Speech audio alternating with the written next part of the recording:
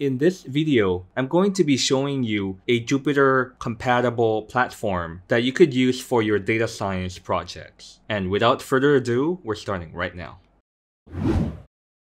So the Jupyter platform that I'm talking about is called the Deepnote.com.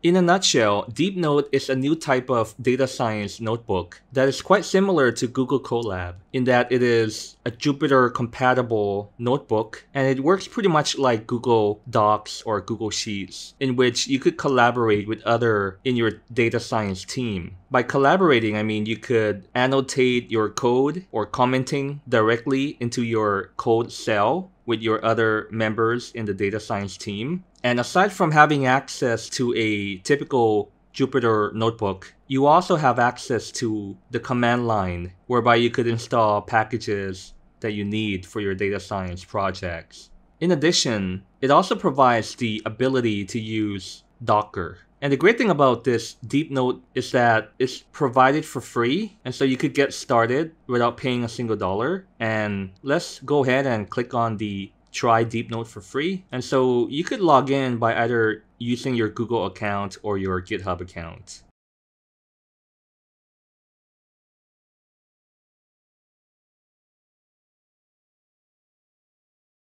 Okay, and so upon logging in with your Google account, you will be seeing the following Getting Started notebook. And so let's have a look here. So on the left-hand panel here, there are various functionalities. So let's click on the files.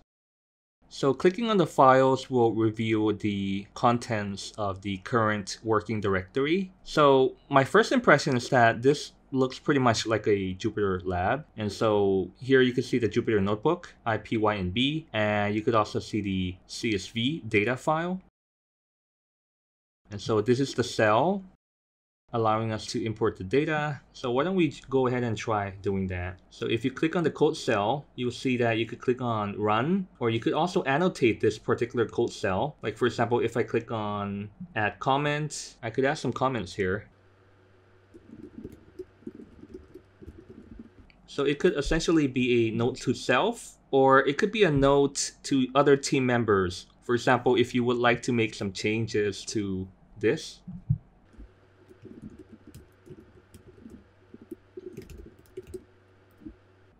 Or replace the CSV file with the solubility dataset. Okay, so I'm just making up some reason in the comment.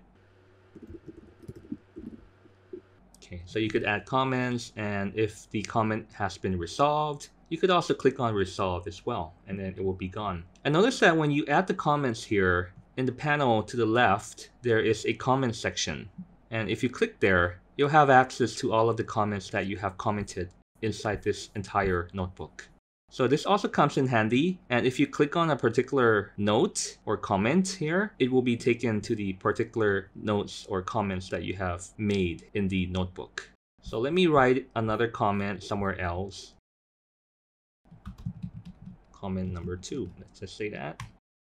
And you're going to be seeing that comment number 2 appears here. Let's click on the first one. And so this brings us to the first few comments that we have made. And let's click on this one. And it takes us to the comment that we have just made a moment ago. So this is a very nice feature to have when you're coding your data science project. You could also annotate, or your other team members could also annotate directly into your notebook. And then you could address these comments at a later time. Okay, let's go back here. Okay, so the second item in the left panel is the environment. So let's click on it. So you're going to see that the hardware is currently in offline mode. So if you want to start it, you could click on the start machine. And then you're going to be seeing that you're using the free cloud resource. And now the notebook is ready. So why don't we go ahead and run the cell. And then you're going to be seeing the output. So you're going to be seeing the green tick here. So this tells us that the cell has successfully been ran. Let's go to the next one. So you see here that they have embedded the YouTube video. All right, so this notebook will just tell us how to run the cell. Okay. Let's look at the left panel here again. Integration. So you could have a wide selection of input data that you could import directly into your working directory. So you have access to MongoDB, Postgres, SQL, Amazon S3, and others. And you could also store environmental variables here as well. GitHub, okay, so you could also commit directly to Git with this feature, and you could link it. So this will prompt you to authorize the linking of your particular project right inside the deepnote.com interface. Okay, the next one, this is the terminal, the command line that I was just mentioning to you. So if you click on it, and then you have access to the command line.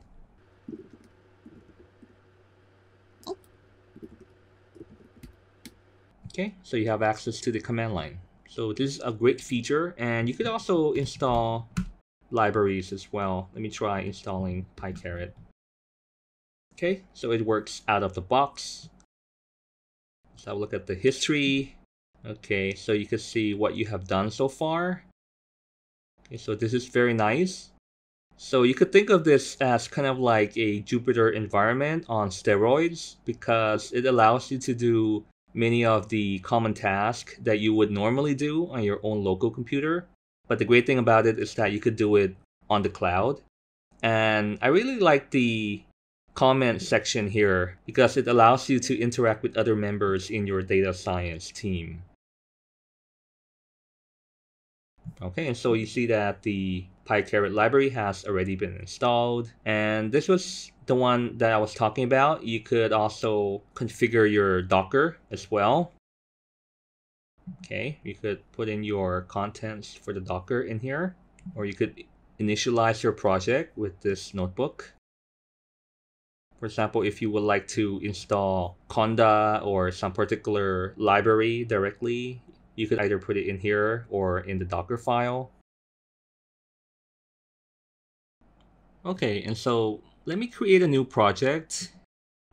And we're going to be importing this tutorial notebook into the new project. So why don't we just download this and put it on the desktop.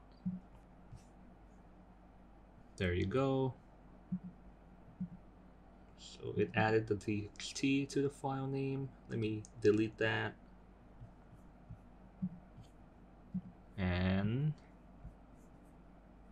upload. Okay, here. Upload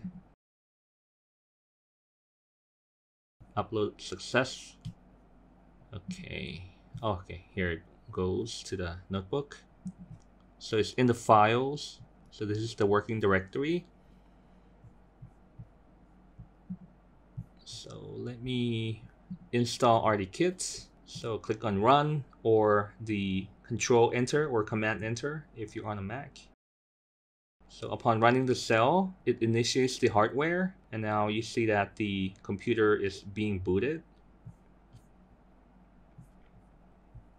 Okay, let me close this so we get the main panel bigger. This is also a great feature. When you're running the cell, you get to see the time that it's taking to run the cell. And you could also click here to turn on a notification whenever your code cell has been finished. All right, now it's finished. Has been successfully installed. Let's download the dataset here. Okay, so we'll just use the one from the Data Professor GitHub then. Okay, so let's rerun this cell. All right, and then you see the output. Okay, so nice histogram in the output here. Okay, so why don't I just run the entire notebook? Run notebook. Okay. All right. So it's now gonna run from the top. It's gonna run the installation of RDKit all over again. And you're gonna be seeing that the entire notebook is comprised of 59 cells. And so the number here will be reduced as each cell has been completed. And so this is a great way to look at how many cells are remaining. And now the countdown. All right, and now it's all finished. Okay, this is awesome. This is a neat feature. Let's look at the end. All right, let's look at the output. Okay. Yeah, so you could also output it as images as well, and it will work. So I think we've briefly seen the structure, right? Let's have a look right here. So we could also output it as the chemical image. Okay, so scroll down. Okay, scroll down. So the entire notebook here ran without an issue. All right. Okay, that's the prediction performance. Let's see if the image is successfully displayed here. Vertical plot, does it work? Yes, it does work. All right. Horizontal plot. Okay, so everything works here. And you could add your code cell, text cell, also SQL and other input as well. And so here you have it, the deepnote.com. So feel free to check this awesome data science Jupyter compatible platform. And let me know in the comments of this section whether Deepnote is worth a try for your data science endeavors. And also leave a note in the comments section whether you like it or which feature you like, and how it'll improve your data science journey. And so I look forward to reading all of your comments. And if you're finding value in this video, please give it a thumbs up, subscribe if you haven't already, hit on the notification bell in order to be notified of the next video. And as always, the best way to learn data science is to do data science. And please enjoy the journey.